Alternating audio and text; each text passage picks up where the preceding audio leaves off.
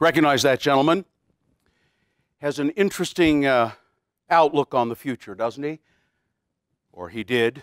Again, you can't connect the dots looking forward.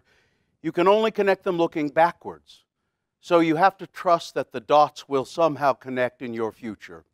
You have to trust in something, your gut, destiny, life, karma, whatever. This approach has never let me down, and it has made all the difference in my life. Very early in our educational lives, we're told to plan for the future. In junior high school, they start in with that kind of stuff, don't they? You have to start thinking about college, a career. High school, they really start in with it. You have to network and you have to plan for the future. You'd better start thinking about a good college. What are you going to major in? You'd better be a success. You're going to have to step up to big pay. I really did things all wrong.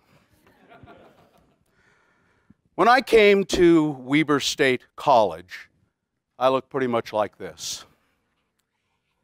I was a baby. I had barely turned 18 years old in May of 1968. The war in Vietnam was raging around us, and I didn't want to go to the war in Vietnam. Some of my classmates had been drafted. I was draftable. Some of my classmates had volunteered. Some had gone to war. Some had died. I didn't want to go. I was against the war. Hell no, we won't go. Maybe I was afraid. I don't know, maybe it was a little bit of both. Hell no, I won't go. So the choice was to stay in school. I had an educational deferment. I always thought that I'd be an English major, and with that I would be the teacher.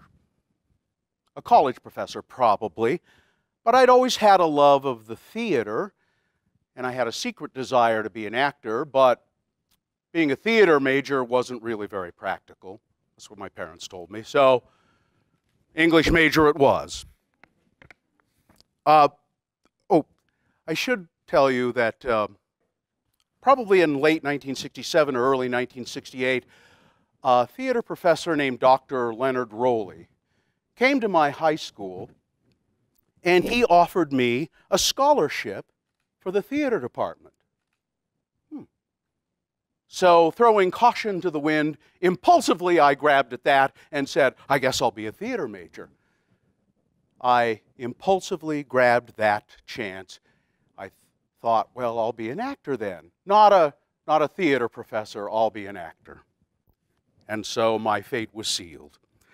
There was so much going on in 1968. The Vietnam War was a bloody backdrop. Let me give you just an idea of what happened between the time I graduated from high school. I mean, I graduated in what, I guess June of that year, 1968, and then I went to Weber in September. But here's kind of what was going on. The Vietnam War is raging. In March of 1968, 500 Vietnamese civilians, from little children to adults, were massacred by American soldiers.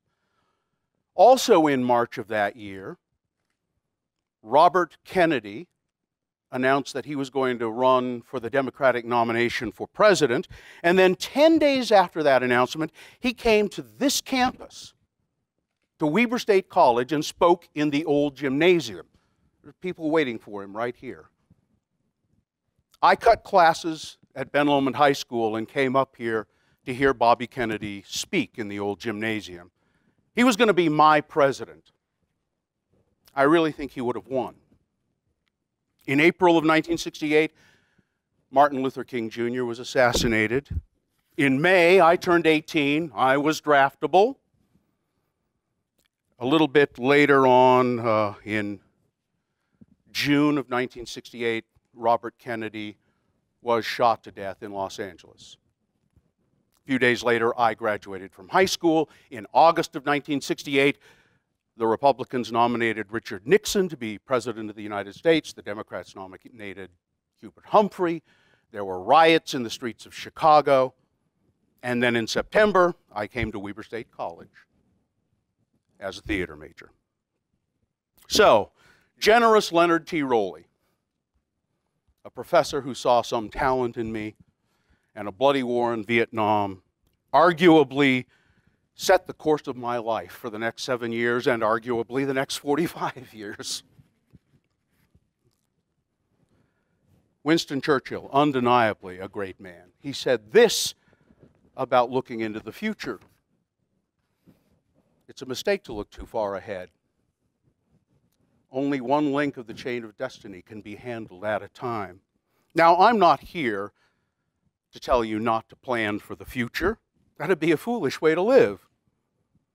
And I'm not here to tell you students who are preparing to do great and wonderful things with your lives not to plan, but I'm here to tell you maybe that if you're determined to do great things, you should also remember that there's a real world going on out there on the other side of Harrison Boulevard.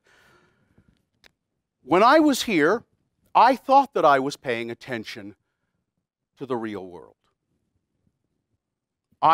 I thought that I was doing the right thing, and I thought that I knew what was going on out there on the other side of Harrison Boulevard. Now, Weber State College was a great school back then.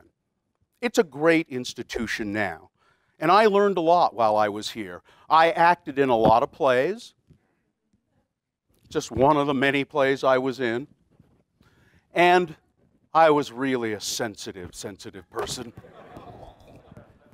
That picture was taken in that little grove of trees just south of this building.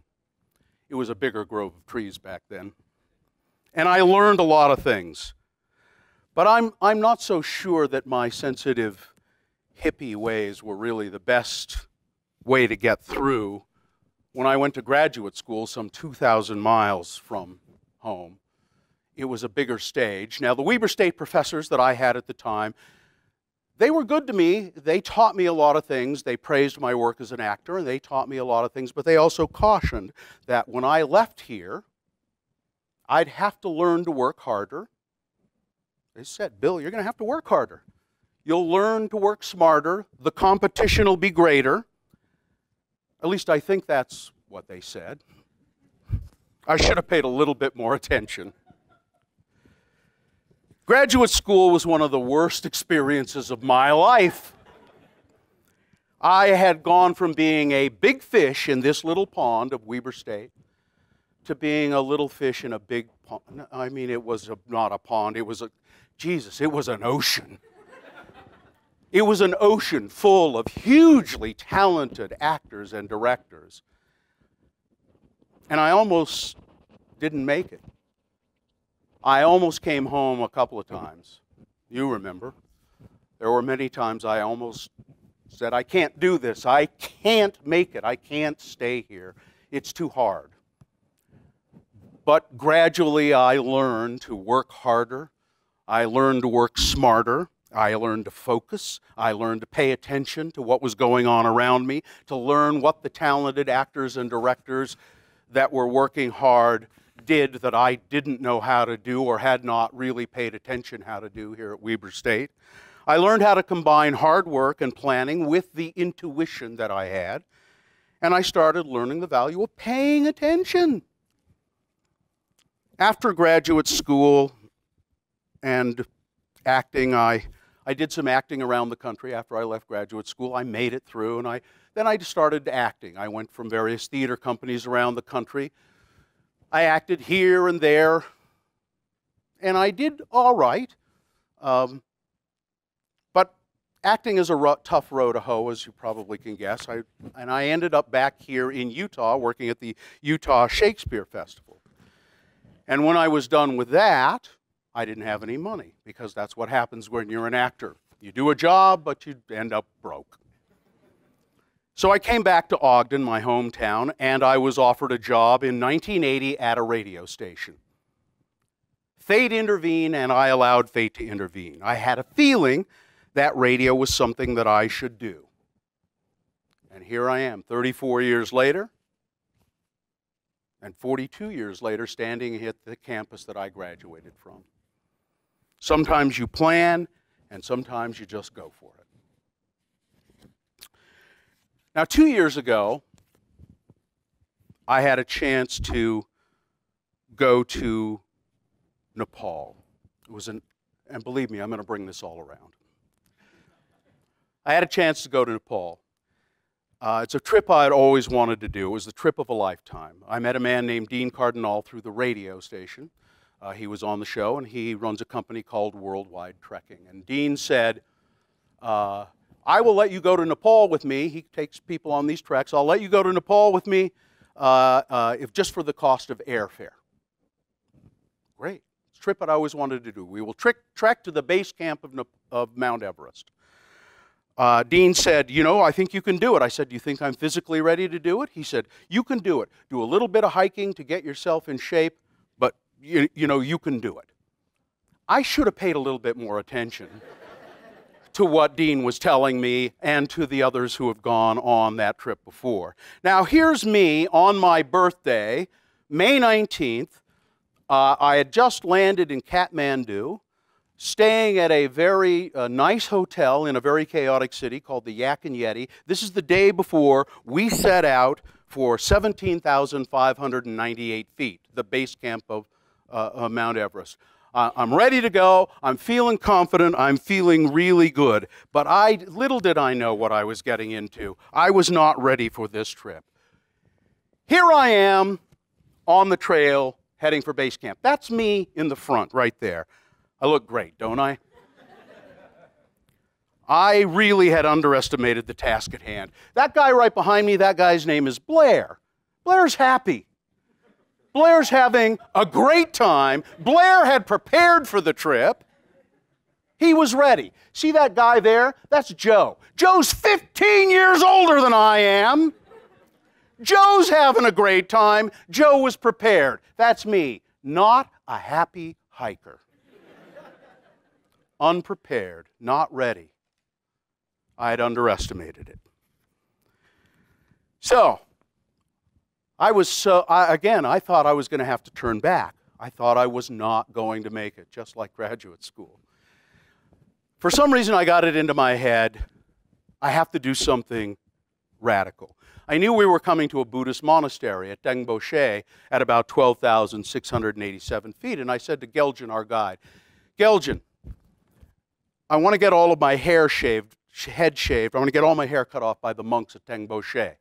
He said, Bill, why would you want to do that? I said, I don't know. I just need some inspiration, something to help me on this trip. He said, I'll talk to the monks when we get there. He talked to the monks. He said, it's a special request. I don't know. The request was granted. He talked to the head lama who was there. He's not often there.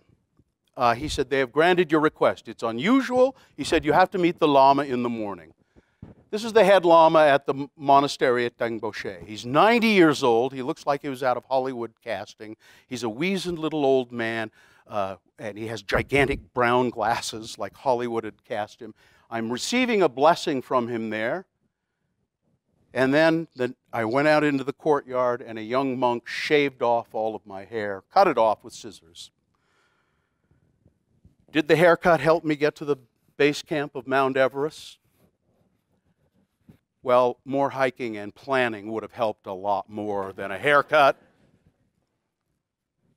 But I did make it. There's the contrast. I wear that string around my neck to this day. It's the Lama blessed that piece of string and put it around my neck. And I made it to the base camp of Mount Everest. And now I do Radio from Hell with Carrie, Bill, and Gina. This is at Weber State, as a matter of fact. We're in the Union Building doing our show, I think last year, 2 years ago. I do a grueling schedule of shows, 220 shows a year. We figure we have done 6,000 episodes of the Radio from Hell show. It is a successful and profitable show. People say, how do you do that? How do you do such a grueling schedule? I get up at 3:30 in the morning. I work for 2 hours at home. I go on the air at 6 o'clock in the morning. We do 4 hours of radio. We plan all the time. We have a great, grueling schedule. And People say, how can you do that? The microphone goes on. They say, do you script it? We say, no. The microphone goes on. We improvise. Well, the only way we can do that is because we have planned day in and day out, and we have years of experience. It's only with a proper framework and with years of planning that you can allow yourself to soar. That's the only way you'll ever get through. Plan, plan, and pay attention. I don't think this guy at Weber State College would have understood that at all. Thanks for letting me be here.